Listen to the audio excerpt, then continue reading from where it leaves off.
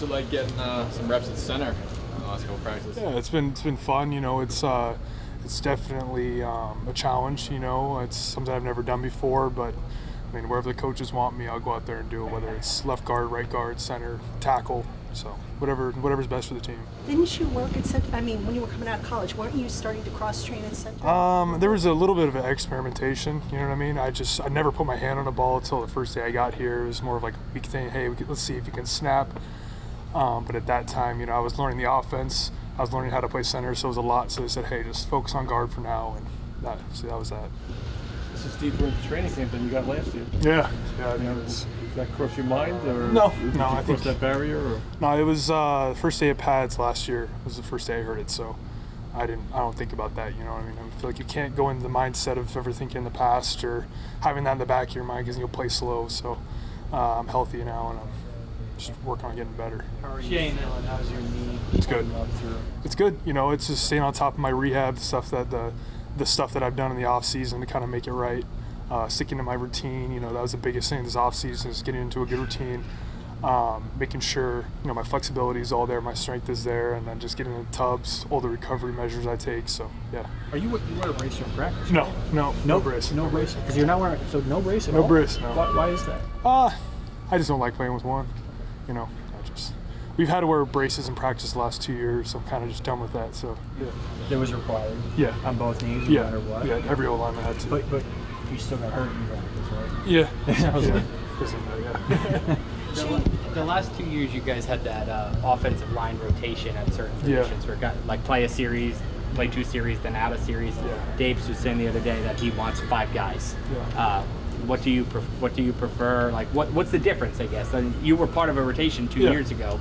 It doesn't matter to me. You know what I mean? Shane, get in the game. I'm going to go. You know, Shane, you're not coming out. You know, I'm going to listen to the coaches say. It doesn't really. You can't go with the mindset like I said. You can't go with the mindset of thinking about too many things, especially on a game day like that. You just got to be ready all the time. I just asked because it's always like offensive linemen need to be think as one and be in a unit, and I think it's easier for 5 guys to do that. Yeah, I can't really say whether or not that has an effect on it, but I mean, my rookie year, I started the year not being a starter, and I had to be ready 24/7 on the sidelines. So I know, like, get into a groove and stuff, but I feel like I'm at a point now where, whenever they need me to go in, I can go in. So Shane, can you speak about, playing next to Andrew, who took a step forward, and now you have John in there. I know John missed some of the summer, but he was there in the spring. And just what those guys can do, or what they bring to help you with your game? Yeah, Andrew, obviously, I played with him a lot my rookie year. Last year, it was really fun seeing him take that huge step. And this training camp so far, he's been playing really well. And it's really fun getting to play against him because he's a really smart football player. Not a lot of people talk about that with Andrew. Everyone thinks he's a super athletic, strong guy, but he's a brainiac. He knows exactly what he's doing, and he can pick up on blitzes. He's always saying, "Hey, Shane, watch this." And I'm like, "Oh, I didn't even see that," And it's really cool to see that. And John, obviously knowing the offense, there's just a sense of calmness with him because he knows everything that's going on. He's like, "Hey, Shane, come here, come do this, come A block, all this kind of stuff." So it's definitely a sense of calming with John in there because he's been playing so long in that system. How much is all that put to the test by this defense you're going against every day? Is this like you've played against a decent amount of teams? Is this pretty unique what you have to face day in and day out? Yeah, I think it's going to make us better. Wing spring and everything. Obviously, our D line we're competing. That's a good D line now, and we're seeing the best. Hopefully it'll prepare us in the future. So. The old line has taken a lot of abuse in the last couple of years. Do you guys get a feeling that it might change this year, or you may surprise people? Yeah, we don't even talk about the past. We obviously know what's happened. The guys that have been around, we know what it's been like, and we just want to put our best foot forward and go out there and show the people what we can do, show the fans what we can do. And I mean, it starts with work. We're taking it one day at a time, and we're trying to get better every single day. So yeah. Does Bobby Johnson, does he coach a little differently? Does he ask you guys to do technique differently? Some stuff like combos, but it's stuff that we've been working since OTAs. So by now, I think we have a better understanding, a better feel for everything that he's asking us to do. The sets, I guess, are a little more flatter, more aggressive for the guards.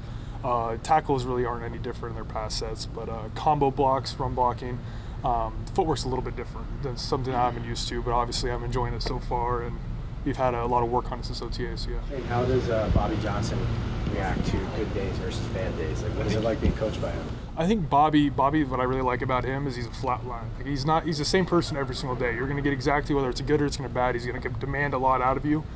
I don't think we have a bad day. He's like extra hard on us. I think it's the same thing, and I really respect that. Okay. Are there other ways off the field that Andrew Thomas is a brainiac? Like, well, he's a what is he? Musician. Yeah. He can play the drums. I think he can play the piano. I think he's got like a whole studio in his house where he can, go and do his stuff. But have you heard him? no, I've heard him sing before. I've heard him sing. He had a video I've seen before. How's he singing? I think he's good. He's good. When he sang as a rookie, it was really impressive. Yeah. It was really impressive. What'd he Because say? a lot of guys, I can't remember what it was, but a lot of guys, like especially me when I went up there, it's just like, gosh, like get him off. And Andrew's like, wow, like he's got a voice. So yeah, he's a musician. So yeah. Tex said the other day that he didn't start the fight, but he finished it. Yeah. Any comment? No, Dex is my boy. I got nothing to say. It's training camp. There's gonna be fights. I love Dex. I love Leo. We're boys. I'm literally right in the middle of both of them. So I see Dex and I see Leo. I say, "What's up?" every morning. We're boys. We're teammates. We know. I told Dex later the day, I said, "Hey, we're gonna make each other better." And he said, "I know." He's like, "We got to keep going." So it's just competitive. In the trenches, we're leaning on each other. We're fighting each other. It's gonna happen eventually. Especially these hot days. It's gonna happen. It's training camp. Is there an interesting backstory behind that tattoo? Which one? This one? It's like a Pacific Northwest tattoo. It's like a Pacific Northwest. So this is Mount Adams in Yakima, Washington, right outside of Yakima. So there's nothing really significant about it. My tattoos really don't have any like stories to them. It's just a huge bear. Yeah.